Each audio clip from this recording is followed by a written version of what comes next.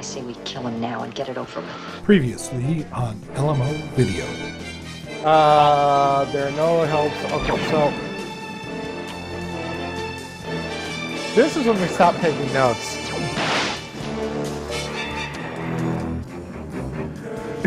This is a tissue of lies.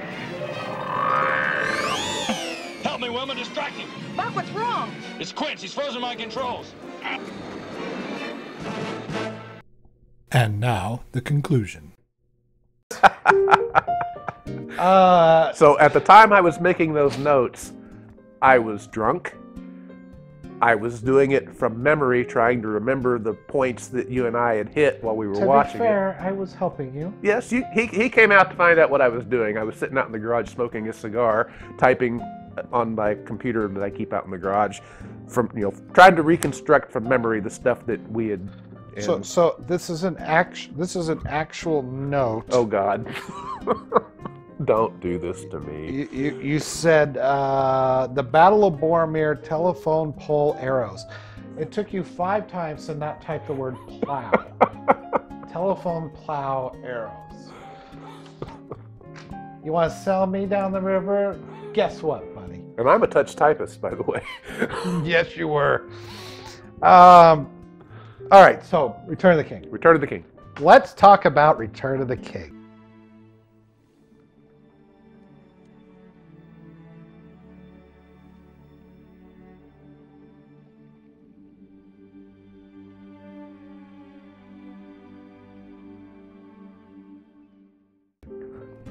The extended edition. The King came back. Did you know that?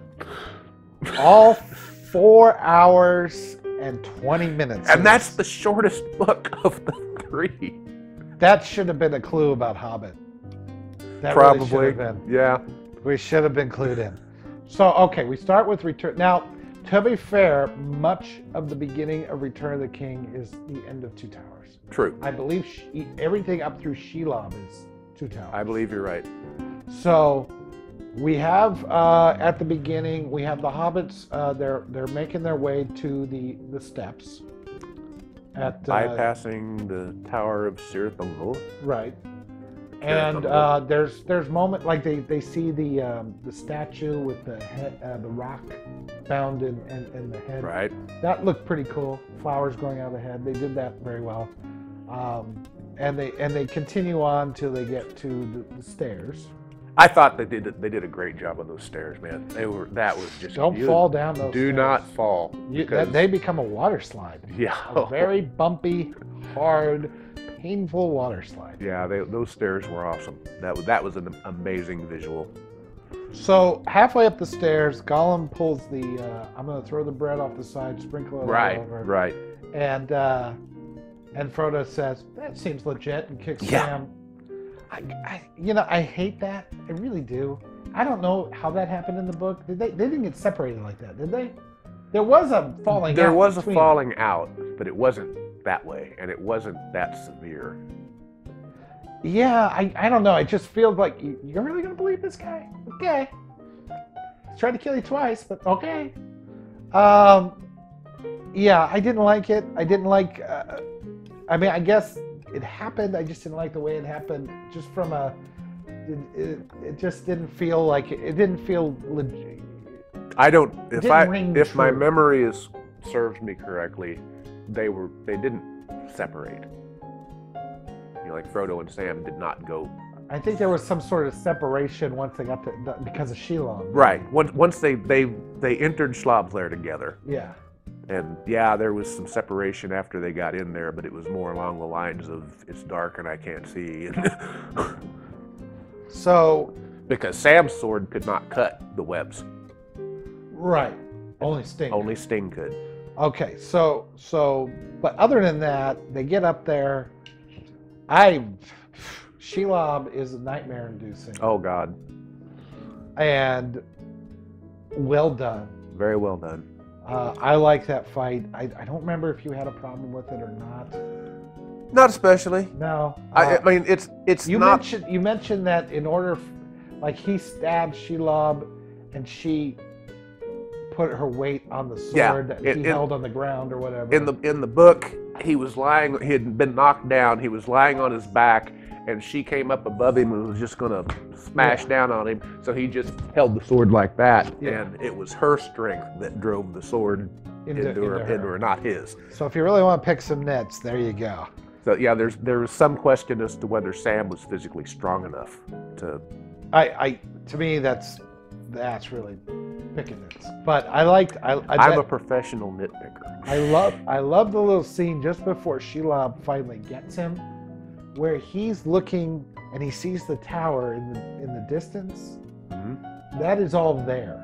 Like they use the bigature and they use the forced perspective. Yeah. And so what you're seeing, he's seeing as an actor. It's not okay. It's all right there. It's just done with a little bit of perspective, trickery. Well done. I love that kind of stuff. I never get tired of it. The battle with him and Sam was good. The Light of Elendil, fine, good. Are we going to discuss the mithril shirt and the stinger? So yeah, that was the truth is, well, let me ask you this. I mean, because it certainly was in the book. Is this a fuck up in the book as well? To be honest, it never occurred to me to even think about this until you asked me this yesterday. So this is the Ryan George, I think is his name. The guy that does the pitch meetings. Pitch meetings. He's like, how did she sting him through that mithril thing? I'm like, fuck. So I can't unthink of that now. But you didn't think of it. I'm guessing that even Tolkien didn't think of it. The only thing we could come up with was she basically stung him in the ass. Stung him in the ass. That's what we're going for. Just had a little beep. Yeah. Got a little Shelob enema going on there. So, but he gets stung. We have no idea how it got through the mithril shirt. Because, that's the thing about getting stung. It can be anywhere. Yeah, because I mean, if they'd done it on the legs, but clearly he gets it right in the gut. Yeah. Unless it was in the dick. Ow! Did you see that stinger? Now that we think about it, it was in the front, wasn't it? He got stung in the dick. Oh my God! We're really off the rails now. So he gets wrapped up in the web. Sam goes after him. They all kill themselves in a ridiculous brawl that I guess happens in the book, so it happened in the movie. Okay. Well, you're leaving out a very important point of where Sam is the ring bearer. Yeah. Who carries the ring into Mordor? He does carry the ring into Mordor. We don't know this yet. We think Frodo still has the ring. Well, we don't realize they took it off him. So, in the book we do. In the book we do. We don't see it in the movie. Well, is that a good reveal? Is that a good idea? From a narrative movie standpoint, I don't think it's a bad idea. It's like, no, I got the ring. You're good. Well, the way it was portrayed in the book, Sam takes the ring from Frodo because he thinks Frodo's dead. Right, and he does think he's dead in the movie too. So why wouldn't he take the ring? Why wouldn't he take the ring? So yeah, you're right. It's one of those things you don't think about. That's the thing with the movie versus the book, right? Yeah. In the book, you take your time. You could put it down for a second. You can digest. And you can keep moving. In a movie, you gotta keep going. Keep going. Sam didn't realize that Frodo was still alive until after the orcs picked him up and said something. Right. And he's like, oh crap. So he goes after him. They have the big fight. He gives him the ring back. And that's an interesting. I don't know. I can't remember. I was pretty drunk by this time last night. In the book, and I don't know how they portrayed this.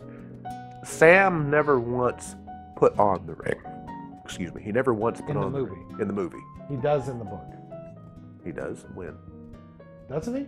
No. Oh, I thought he did. No. I thought he did for one moment he did. Well, he does get tempted though, right? He gets tempted. Yeah. There's at that point when he's getting ready to cross into. Remember, we talked about this. Yeah, he's going to become the most badass gardener the world has ever Weeds seen. around the world trembled for a moment. Dandelions shook in fear. And the closest he ever comes to putting on the ring is like doing that thing that Frodo was so fond of, you know, grabbing hold of it like this. Yeah. He does that a lot. Yeah. And it has the effect that orcs looking at him, he's not wearing it, but the orcs perceive him as bigger and stronger and scarier than he is. There was a moment where he kind of, and then there's a shadow, and they kind of freak out, and they're like, "Oh shit, it's just a hobbit. Let's kick his ass." But he kicks their ass, which I honestly kind of like, because it's like, that's for my whole gaff. I kind of like it. I just, Sam deserves the moment. He's earned it. He's earned it. But yeah, that was the key. I considered it key that Sam was actually the person who physically carried the ring across the border into Mordor. Okay.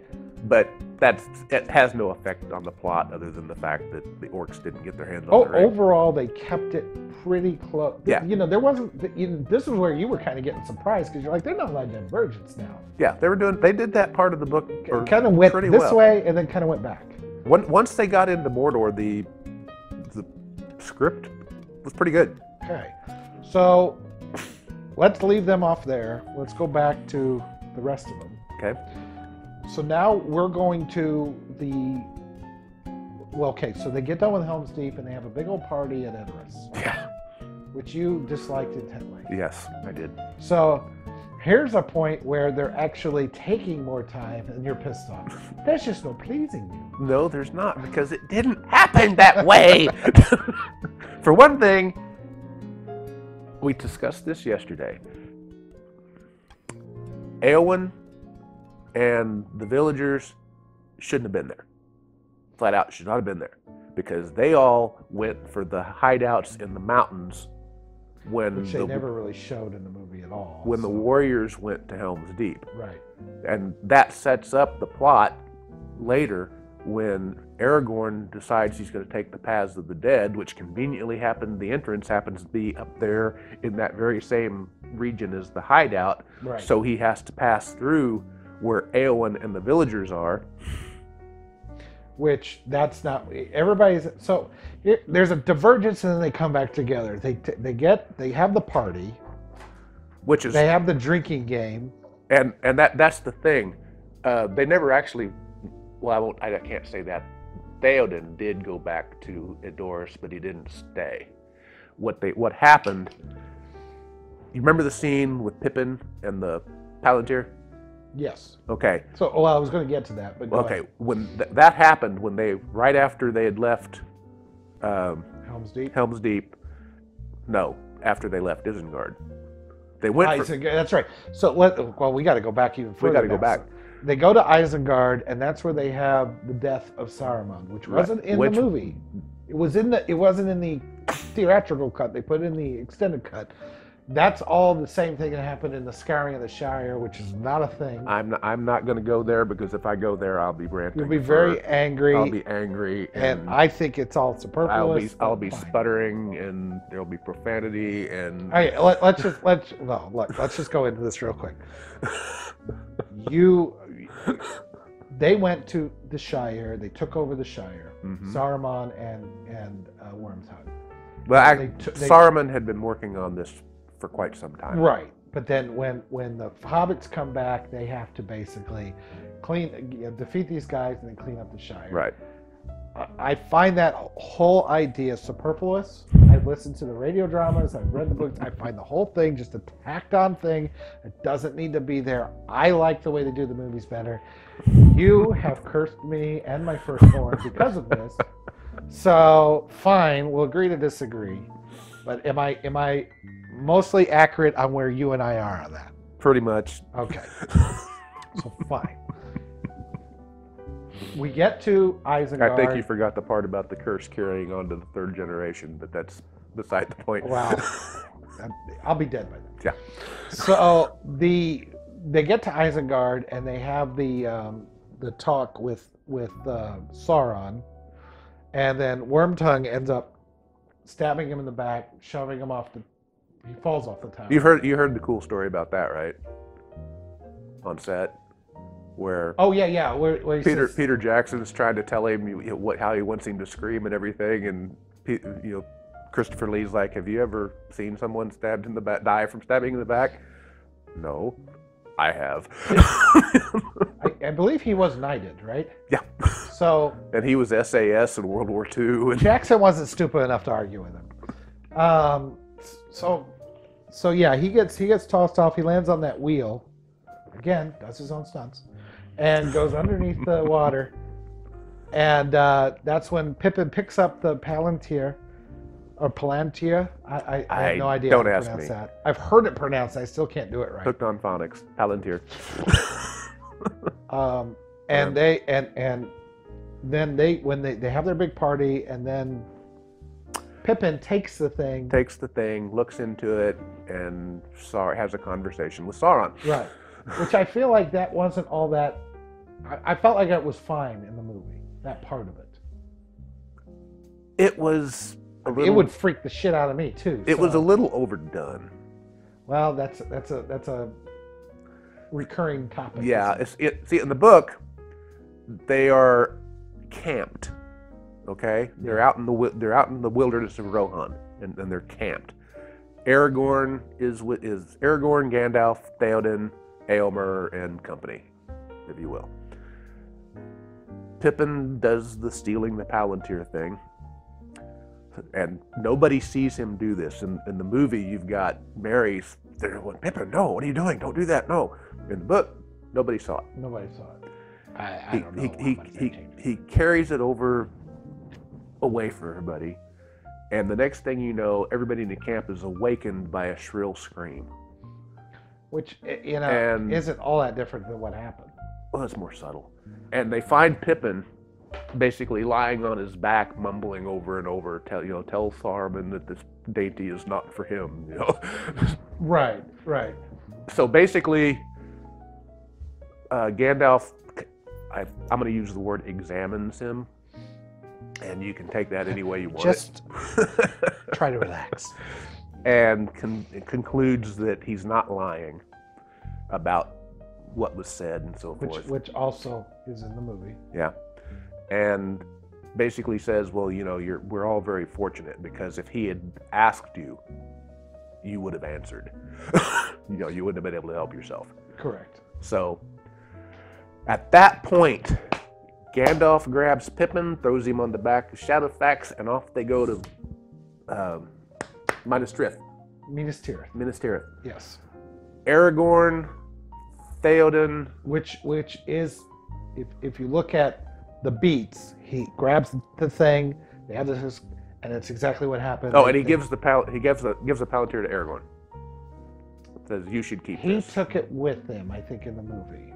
He gives the Palantir to Aragorn, and basically says that take this in earnest of things, because it belongs to Aragorn. Does Aragorn actually use it at that point, or does he wait till after the Battle of Pelennor Fields? Oh, it's definitely before the Battle of Pelennor Fields. Okay, so that's the same thing happens, but they moved it to the end. Because see, the whole point of Aragorn using it was he wanted to get Sauron to move too fast, basically. Okay. Get to push him, make him. So then we have that. Pippin and Gandalf head to Minas Tirith.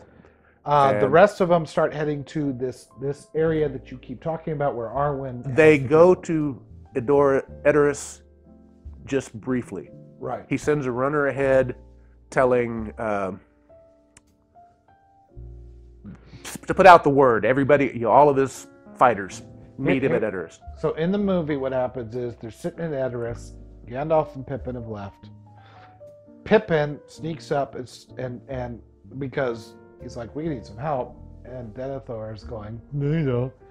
And so I'm gonna eat cherry tomatoes. Oh, we're getting too far ahead. No, I'm not. I know. Okay.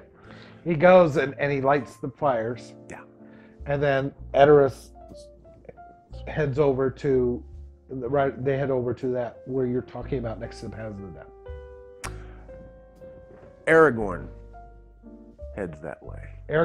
Well, in the movie, Aragorn and everybody heads that way. I'm trying to remember, did everybody go that? Yeah, I think everybody did. And because that's where Éowyn was, and we have to get Theoden to where Éowyn is. So at this point, they all went there. Okay. together. Because that's when Eowyn dresses up as a man and takes Mary with her, and That's later in the movie. So obviously what we're saying here is the timeline, the same things happen, but they happen at different times and sometimes in different order. possibly, except for the signal fires, that didn't happen. That didn't happen. Okay. There was a red arrow that they send by a runner instead. Okay, so same result, different method. Well, and also the fact that Denethor's not quite as much of an asshole in the book as he is in the movie, because he did send the... He did ask for help. He did ask for Yeah, help. he wouldn't listen to anybody. So Pippin swears fealty to Denethor. They begin, I guess, kind of, Which, that's another thing that happened, but they got it in the wrong place. yeah. So then they begin trying to get the battlements ready and things like that. And that's when Denethor tells Faramir, "I'll go retake Askelia." And Faramir says, "Are you fucking nuts?" And which, yeah, he is. But he goes and he does it, even though Askelia is overrun. I missed a spot. I missed a point. Faramir comes back from Askelia after it gets overrun. Mm-hmm. They're getting chased by the Nazgul. Gandalf comes out and shines the light, Right. and gets them all back safely. Right. That did happen. That did happen. Then that's when Denethor sends Faramir back out, saying, "You need to go retake Askelia." I really should have reread the books last week before we did this. That's all right. So the army starts filling up Pelennor Fields. They send all the troops that Faramir took. They send their heads back over the wall, and Faramir gets dragged back in on his horse. And Denethor thinks he's dead, even though he's not. Meantime, everybody at Edoras is back at the where the Paths of the Dead are. Okay, that's when Elrond shows up with Elendil. Yeah. In the movies. In the movie. In the books, we don't see Elrond until everything's done. Right. It was Elrond's sons, along with a troop of like 50 Rangers of the North.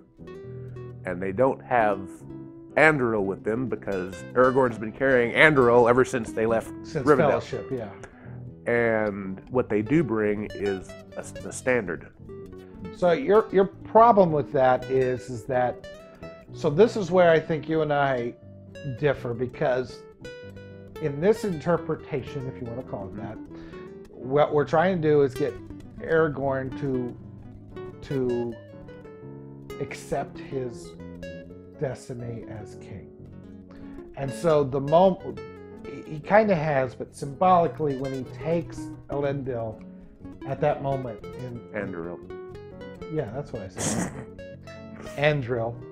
Advil. When he takes Advil, that's when it's symbolically like he's completed his arc. He is going to do what he needs to do. Where in the book he's trying to get laid, and that's from Well, day it's one. just his arc in the book. Well, essentially, see, that's the thing. The book isn't about Aragorn. No, I know. The book is about the hobbits. The character arcs that are important are Merry, Pippin, Frodo, Which I Sam. think those arcs are still there, but they Yeah, added another but one for Aragorn. Aragorn was pretty much a background character. His arc is already, well, let me put it another way. His arc looks flat because his arc is 90 fucking years long and it started way back here. That's why you gotta do your homework, kids. Go to the appendices. Isn't this fun? Aren't you entertained? He has an arc. It just started 85 years before the movies Right. did. So in the movie, they're trying to give most of these characters at least some kind of arc, and I appreciate it, and because of that, they moved the Advil scene to that. It doesn't bother me. Bothers you, fine, because it's different, and you don't like things that are different. I don't like things that are different. Get off my lawn, man. That's right. So now we go to. So Elrond gives him. He says, "You need to go into the path of the dead." And Elrond did say that. He just sent it as a message through his sons. I have mixed feelings about the dead. I don't. They suck. So, in the book, what are the dead in the book? And what can they do? Really, not a lot, other than induce paralyzing fear. Right. That's pretty much all they do. But, you know, other than pissing your pants, then they could just stand around you for the next 10 minutes going, boo, boo. Well, and while you're standing there pissing your pants, the humans can come up and... so somebody else can do it. So, with that now, which I did not know, or I didn't remember. I mean, that's the impression that in the books, you never see a word about the dead actually harming anyone. Okay. They impose mind-paralyzing fear as they, spread out over the field, and the dead are not at Pelennor Fields, by the way. No, that's what they got on the ships. They took over the ships, and that was the end of them. And so they make the dead pretty cool in this one, and they save the day. That's all well and good, but the problem is that it's like, okay, you can't do one more battle? Because we could really use you over at Mordor Gates, you know? And so when he says, I release you from your bonds, I'm kind of with Gimli. He's like, no, that is a bad idea. You only need one more, you finish it out, then you can let them go. They've been in the cave for 7,000 years. What's another couple of hours? What's the problem here? So, yeah, I got it. Now, aside from that, it's pretty cool moments. I mean, cinematically, it's cool. No, cinematically, it's cool as hell. Yeah, so it's like, well, but I am enjoying this. I'm trying to remember how detailed the books were about, because what they're doing is fulfilling an oath. Yeah, I remember. And I'm trying to remember what the original oath was. I only read the books once. It's been a while ago. I listened to radio dramas, which were a little bit more to the letter of Tolkien. Yeah. And I don't recall the dead being quite as. I'm trying to remember nuclear. I'm trying to remember the exact wording of their original oath to see if there was a reason why Aragorn couldn't. I did not like in the extended version the skulls, and I Yeah. don't like Gimli blowing. He just turns into Shaggy. Yeah. That's that. In the book, it's just a very, very dark cave. It's a very dark cave. The only bones that they see on the entire trip through, they find the body of a previous prince of Rohan who rashly made a vow at a feast they were having that he was going to go check this shit out. And he was never seen again. Check his wallet. They found him lying in front of a door, a closed door with broken legs, a broken sword, and there were scratch marks in the door, like he had been clawing at the door trying to get out. Or trying to get in. Or get in. I think they used that in Goonies. Did they? Yeah. Because that was the point. Chester Copperpot. That was the point in the book, in the narrative. They're walking through this dark tunnel. They've got torches, and it's really spooky. But it's just an edge of like, man, this place is creepy. Yeah. And they find this, and Aragorn kneels down next to him, like to see if he's dead or something. I don't know.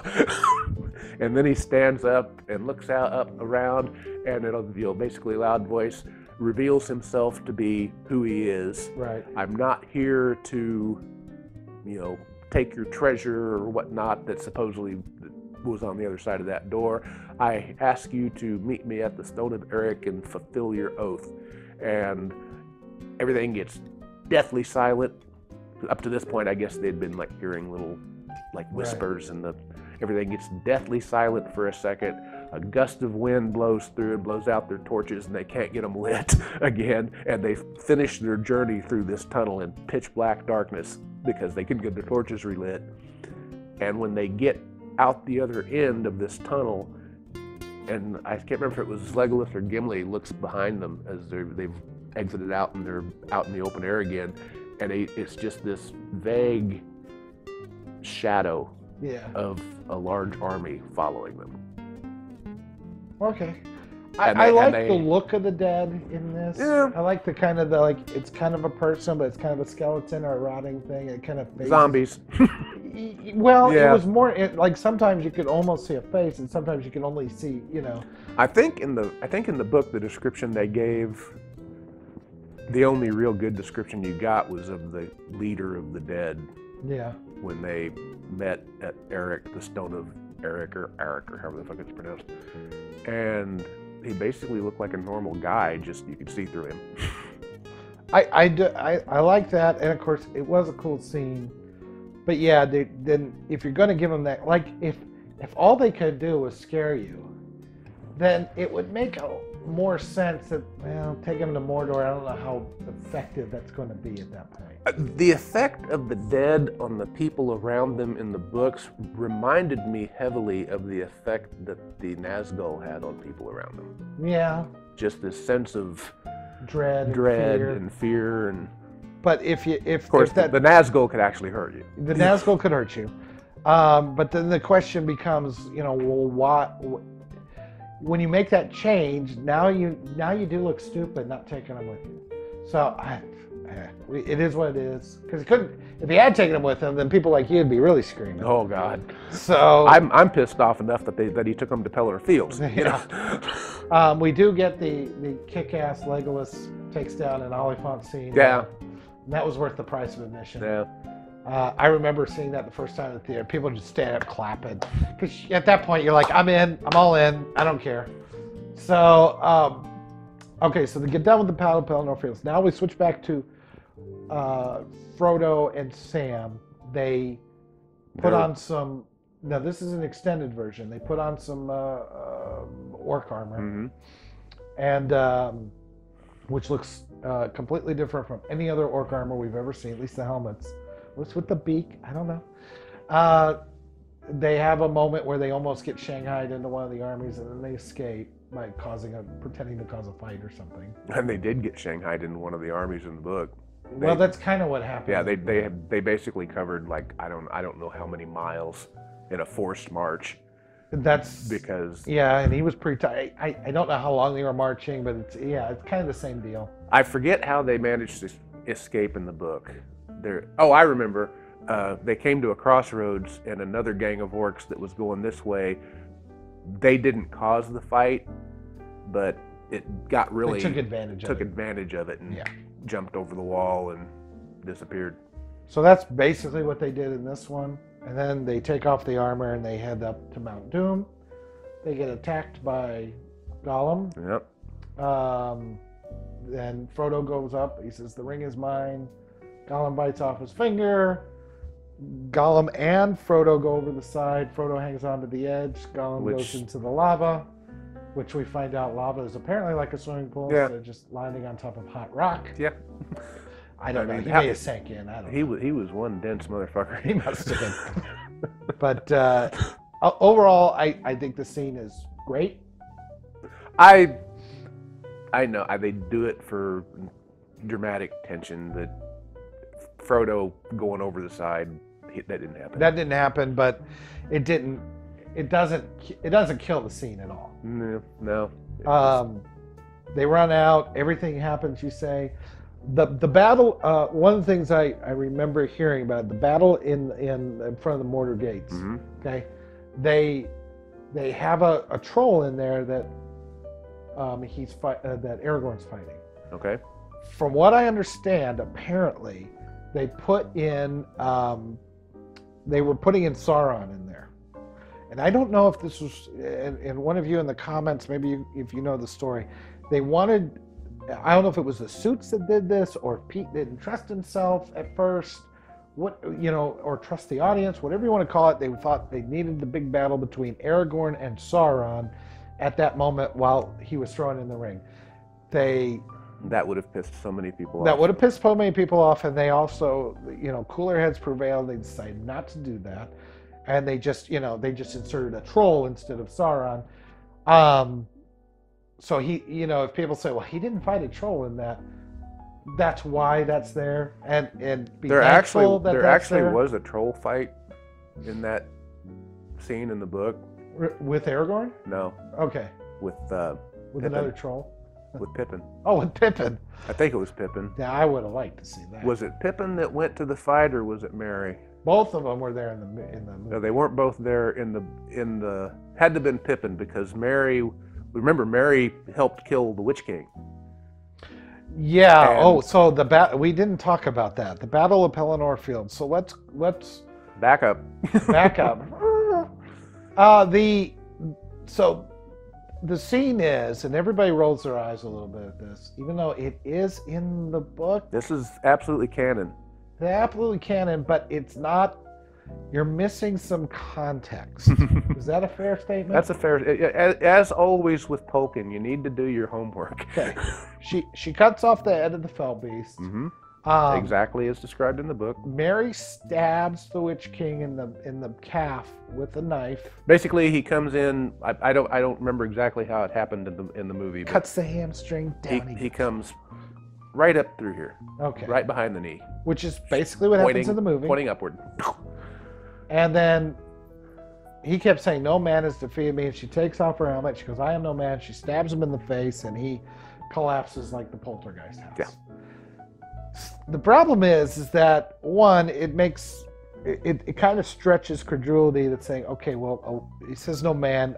I'm pretty sure women couldn't defeat him either, just because you don't have a dick.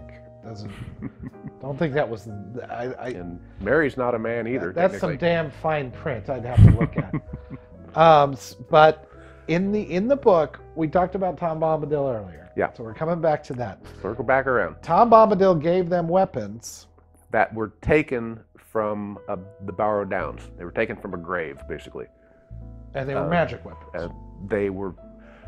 It's never specifically said. Well, actually, I guess it was. It was in the book. This scene, they're describing the knife or short sword or whatever you want to call it that Mary stabbed him with, and it specifically says that this was a blade crafted by a smith in. I forget which of the northern kingdoms it was, but they were. Detroit. Yeah, they were. That was at war with the Witch King of Angmar at that time, and it was specifically wound about with spells Right. for the defeat of The Witch said King. Witch King of Angmar, who just happens to be the person that Mary just Stabbed. stabbed. They were never given those knives. As we went through it, we thought, well, okay, in the extended version of the Fellowship, they were given knives by the elves. And yet, okay, magic knives by the elves, that could do it. The problem is that once they get picked up by the orcs, they lose their knives, and in fact, they find the scabbards or the sheaths in the fire. So whether or not what happened to those knives, Of course, they're long gone. that begs the question of what happened to the knives that they got from Bombadil, because the orcs would have thrown those away too. Well, that's true. So that's kind of a plot hole that Tolkien left, because I'm not so sure. if we want to go with the double plot hole, then we could say that those are if it's the knife from Bombadil, then we could say it's the knives from the elves, and maybe that's how it worked. Because if they both have the plot hole, then And again, the swords that Aragorn gave them, we're never told where those came from. no, they look like they came from freaking Walmart. I Yeah. can't tell. So fine, they kill the Witch King, but it's done like it is in the book, but it's missing a lot of context that you go, okay, I don't. Yeah, that big thing about no man can harm me is actually a prophecy that going back to when he was the Witch King of Angmar. Yeah. And there's a battle. He loses a battle with, I forget which king it was, and the king wants to chase him, and there's a seer with him that tells him, no, don't do that. It'll be the death of you. No man can kill Right. him. So if you're wondering about why that scene plays out that way, we had a long talk about it. We've had a very long talk about it today. There you go. So in the end, But anyway, what I wanted to say, why in the book only Pippin was at the final battle, is because Mary was really fucked up yeah, from stabbing the and they Witch King. did show that in The Return of the King, and they did show the healing hands of the king to take him out. But if you were not aware of the healing hands of the king, even in Tolkien's, it's like, why does he suddenly have healing hands? I don't get it. Hands of the king are hands of the healer. So said somebody, some such way back. So in the dark. I don't know. Okay. That's a thing. Okay, just roll with it. And I actually think that was a belief Okay, back the in bank account of Yoda is the bank account of a millionaire. It's not happening, man. Wasn't that a thing back in medieval times that kings were supposed to be?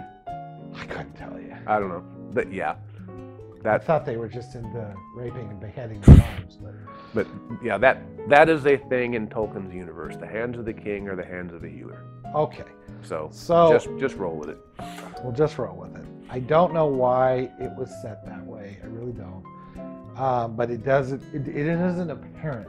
He does show him healing him, and he does show that his arm is all messed up because of the stabbing him. And it's not really spelled out, but it is there. So I'm kind of like, take what you can get, I guess. Yeah. See, in the books, it was like 2 weeks for Mary to fully recover from that. Okay. Well, everybody was at that battle, and personally, I didn't have a problem with it. But yeah, Pippin takes out a troll in that battle. Okay. I thought it was very considerate of the Earth to crumble and then stop right before the good army. That was nice. That was nice. Yeah. A very polite apocalypse. So Frodo and Sam are laying on the rock, which we discussed in real terms. They would have been baked. Bacon. Yeah. Yeah, but that doesn't matter. That's a Tolkien thing. I mean, just standing on that platform above that lake of lava would have been tough. Very uncomfortable. But we'll give them that because it's in the book. What's thermodynamics? Yeah, fuck that shit. That was one of the toughest courses I took in college, so I can forgive Peter Jackson. I doubt he ever took thermodynamics. So then Gandalf sends an Eagle Uber. Yeah. To pick up the Ex Machina Airlines. Yes, to pick them up, and then we get into the 75 endings. I'll tell you what, I'm making the easy joke, but the truth is, I don't mind the endings. I feel like you've gone through this slog. You better have some wrap-ups. Yeah, I think they've all earned it. I would suppose maybe that Sam coming back home, they maybe could have left that one out, but I don't mind it. It's not very long. But the rest of it, I think, is great. That's actually the last line in the book. It is. Welcome home, Sam. Yeah, well, I'm home. I'm home. Yeah. And I don't mind it because it's not that long. I like the stuff where where he goes to the Grey Havens and then takes the ship to the west. You see Galadriel there. Now that you've explained that a little bit to me, that has more meaning. But again, you have to do homework. She was a very bad girl when she was young. She's a bad girl. She was a bad girl. She was part of the kinslaying. So, and she was a whore. She was a dirty, dirty whore. We're at the end. We're at the end. We've gone through the endings. We've seen. I did like the little moment where Frodo, with the four sitting at the bar, whatever it is, and they all have that. We're four guys that have been to war and have seen things that the rest of these people haven't, and they just can't quite connect yet. The little bit of PTSD, if you want to call it that, not so much. Just before Sam gets up and decides to propose to Rosie, or ask her out, or whatever. That was a big part of the wrap up in the book. Yeah. Was Frodo basically did have PTSD. Well, and I don't blame him. You know, Sam and Pippin and Mary managed to reintegrate into society quite well. Yeah. But Frodo had a tough time. It was I think I told you it was a year that passed from the time they got back to the Shire before Frodo left to go to the Grey Havens with Elrond and company. And it was during that year it was Sam commenting on it that he just seemed to retreat from society, and he didn't talk to people, and he just sat in his hobbit hole and he just retreated from society. Yeah. So overall, the three movies. I've seen worse. You've seen worse. The Hobbit. I think I think overall it's a well done trilogy. I think it's deserving of its classic status. Yeah, said special effects top notch. Yeah. Practical effects top notch. Casting, I've got a couple of quibbles, but nothing that I would cancel the movie for. If I'm given special effects and all that an A, give casting an A-. Yeah. So still good. The only issue, and the score. My God, the score. Howard Shore is John Williams levels of iconic. Yeah, and I don't like using that word, but it is. That score is awesome. The only quibbles I have are with the script. I feel there were changes made just for the sake of making changes. Changes that could have been done the way Tolkien wrote it, and it would have worked fine. So here's my difference with you. I think that the overall meat and themes and story remain intact, and that you still get the emotional ride that you would expect, and the stuff that you're talking about, it is there. I don't disagree with you, but it's not enough to ruin it. When Jackson was given free reign, you got the hobbits, and those were ruined. Those were awful. Now there might be, there may be a fan edit or something of The Hobbit that actually works, because everything is in there. It's just everything that's not in there is in there as well. Yeah. Oh, the barrels. God, the barrels. The barrels. So, but anyway, I've said this to you before. I'm going to say it one more time for your audience. My biggest issue with the movies, I think, and this is speaking as a Tolkien geek, okay? The books are written, if you follow the conceit, the books are written by hobbits telling the hobbits' side of things. It's a hobbit-centric story. Sure. And the movies shift the focus. The hobbits, the story is in there, but well, I don't know. Certainly Frodo is still the focus. I mean, he's still the primary antagonist.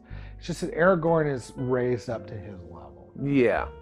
That's the thing. In the books, Aragorn, you could really argue that Aragorn is a supporting character. The hobbits, all four of them are the leads in the book. And certainly I don't think Merry or Pippin or any other Sam were given short shrift. Certainly Sean Astin, I can't remember, did he get nominated for a supporting actor? Or he should have been. I don't remember. It's been so long. Boy, he should have been. He was so good in Return of the King. So, but overall, I mean, I love... How many Oscars did those movies wind up taking? Well, it was Metric Return of the King buttload. that got... Return of the King was given a lot of Oscars, and some of it was for not giving enough for the first two. It was like a... Here you go for the whole thing. Yeah. I seem to remember that the first two didn't get as many Oscars as we thought they should, and then when they got plenty of noms. They got plenty of noms, but they didn't win as many as we felt they should. And then when Return of the King came and the movie was done, basically, then they say, okay, here's your Oscar. So does that wrap it up? I think so. All right. Well, we thank you for sitting through this. This has been a long conversation, and you have no idea how long a weekend it's been for me. Oh, good Lord. But we thought we would do something a little different here. The whole genesis of this is this is not the first time we've had this conversation. You might be able to notice. Yeah. When I found out that Yoda had started a YouTube channel about movies, the idea struck me that maybe we might want to get this conversation recorded for posterity. Yeah, and you have, I'm going to put you on the spot, but you have said that you would like to, in the future, do some of our Skype live sessions. Maybe. So depending on what you're talking about. Well, we'll figure something out. Yeah. We could do an hour on The Hobbit and have a lot of fun. Oh God, I'd have to watch it again. No, you don't. We could shred a movie not having watched it in a while. It's not that hard. Yeah, I've managed to block most of that out of my memory. It took a lot of beer, but I think there's things. But I mean, I'm sure our audience wouldn't mind throwing some comments. We'll see how it goes. But I do appreciate it. We'd love to get you on if you ever want to do a story. So we are lastmovieoutpost.com. You can reach me. I have my own email address now. It is drunkenyoda@lastmovieoutpost.com. You can reach the entire site by contact us at lastmovieoutpost.com. And you can go to, of course, www.lastmovieoutpost.com. Our YouTube channel now has its own URL, so YouTube/lastmovieoutpost, Facebook /Movie Outpost, and Twitter at DrunkenYoda1 or at Movie Outpost. And I think the Facebook might be /LastMovieOutpost. You'll find it. Just look around. If you go to lastmovieoutpost.com, we have all the links there. Please comment, like, share, subscribe. We definitely share this video. The more subscribers we can get, the more we can start doing some different things and maybe monetizing this channel. So we'd really appreciate if you help us out. Fuloydo? Just to get it on record again, if you like the movies and if you've read the books and like the books, I cannot urge you strongly enough, read the appendices. You don't have to read all of them. The ones that are just lists of genealogies you can probably skip unless you're really into who's related to who. But The Tale of Years, The Tale of Aragorn and Arwen, fantastic reading, and will bring you up to speed on a lot of stuff that's only hinted at in the book, and a lot of stuff that is in the movie came from The Tale of Aragorn and Arwen. All right, then. Unfinished Tales, if you can find a copy of that, well worth it. Okay. Well, Yeah. with that, I think we'll wrap it up, especially before I run out of space on these cameras. Thank you very much for watching. Thank you very much for watching, and we'll see you on the next video. Bye.